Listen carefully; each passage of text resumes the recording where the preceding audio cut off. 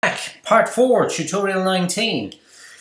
We've now successfully got our 3 VBoxes. We've done our, we've done our overview of Chef and what we're doing. We've got our 3 VBoxes. We've now completely finished our Chef server for the moment. That's all done and dusted. We move on to the Chef Workstation. So let's log into the Chef Workstation again. I've just dragged it back onto, dragged it back onto my screen here. So we're back in where we left it. Let's do a sudo su, get ourselves in as root and use the right password. Often good advice. Right, so here we are. The first thing we need to do, we know we can ping chefserver.sassifylimited.com.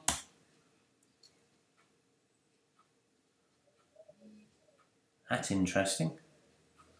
more/etc/hosts. Have I just spelled that wrong?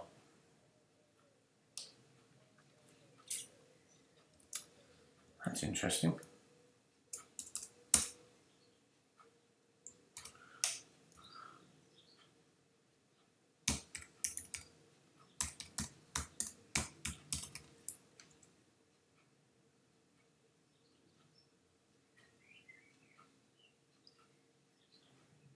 I've spelt it wrong.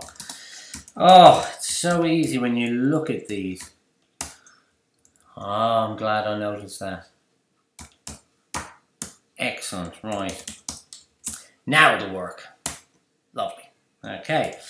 I'm glad I checked that actually. That was just a pure off the cuff, give it a go. What we're going to need to do first is we're going to curl, so curl -l https. We've got to get the opscode package, the install for Ruby, and all the other packages that we're going to need for Chef. So there's a lovely handy package on opscode.com/chef/install.sh. Don't hit return though, pipe that to a bash so it'll actually run it. That will go off and run the install script and install what we need to install on this machine.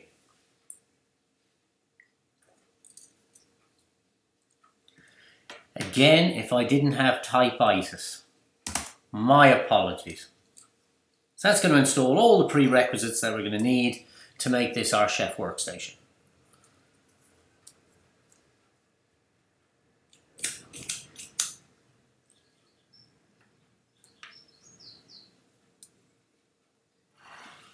Once that's run, which should only take a couple of more seconds, excellent. We can do a chef solo -v and see what version we are. There we go, 12.4, perfect. So now we have that, we can cd. That's fine, we're in here. We need to open up a web browser. And on our web browser, we need to go to the chefserver.sassifylimited.com.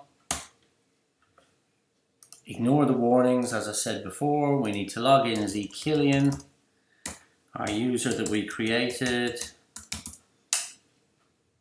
whatever user you created. You need to go to admin. Policy, environments. Oh, I can't remember where it is now. Starter kit. I don't know. Click on Sassify and get the starter kit. That's what we want. And download that starter kit. Proceed. It'll come in here. That'll come into Eamon Killian. So we want to move /home/eKillian/downloads. Is it S? Oh, chefstarter.zip. Oh, to dot. So now we have that in the /root directory. We need to unzip it.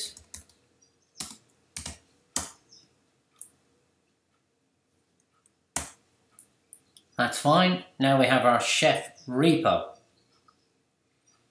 We'll cd to chef repo, cd to .chef. We're going to make a directory under here called trusted_certs. We're then going to copy over the trusted cert from our server. So I'm just going to temporarily bring up our chef server.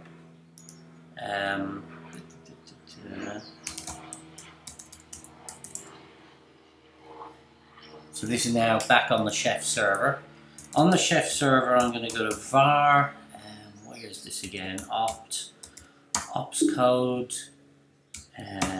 nginx, certificate authority. Yeah, perfect. Right, we want to SCP the chef server .sassify limited.com.crt file to chef workstation to root at the chef workstation.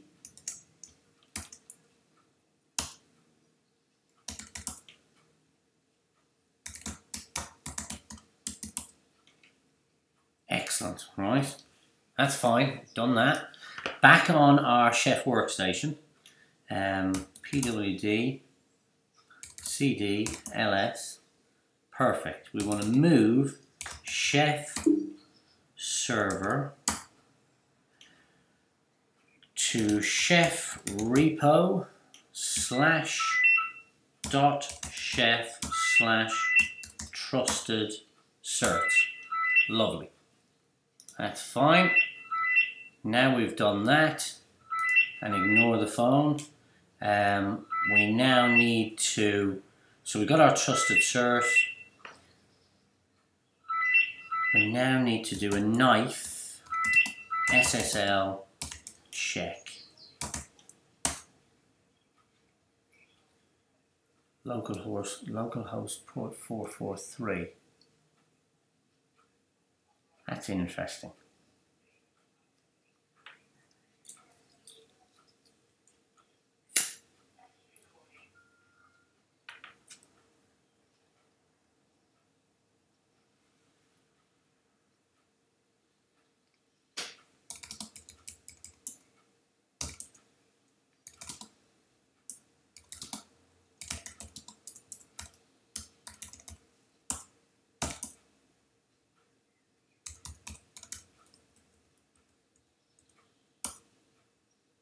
That's better. You've got to be in the chef repo directory.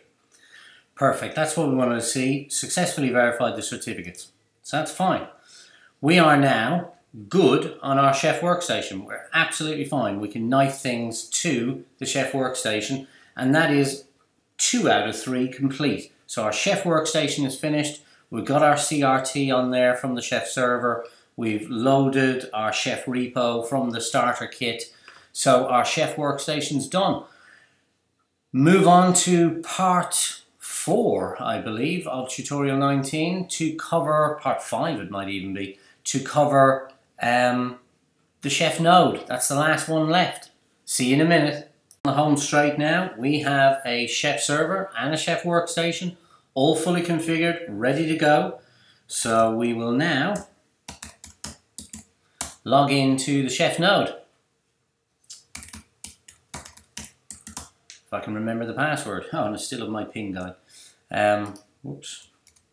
Okay, so, well, we know we can see the workstation. We can ping the chef server as well. Yep, that's fine. So this is all working good. We're sudo su minus. And all we need to do on this machine, this is a completely vanilla install. Remember, all we did was set up the networking. All we need to do now is vi/etc ssh sshd config.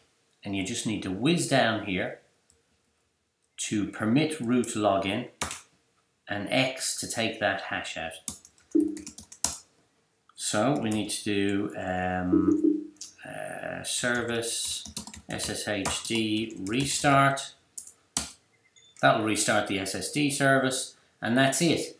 Now we go back to our Chef workstation where everything is up and running, and we know we've got good certificates.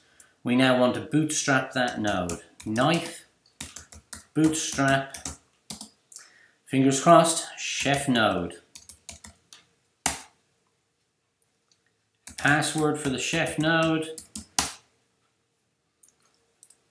is that.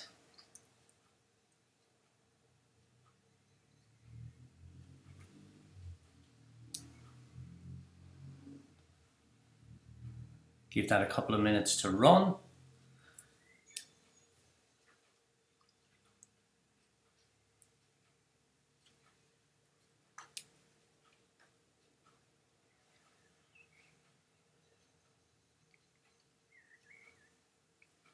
Looks good.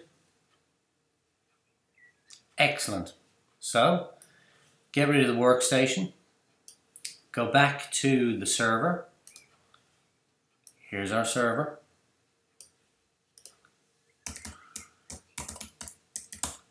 I just want to go back into the server.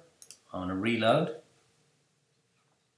I want to go to nodes, and there she is. There's our Chef node. So we have successfully added a Chef node.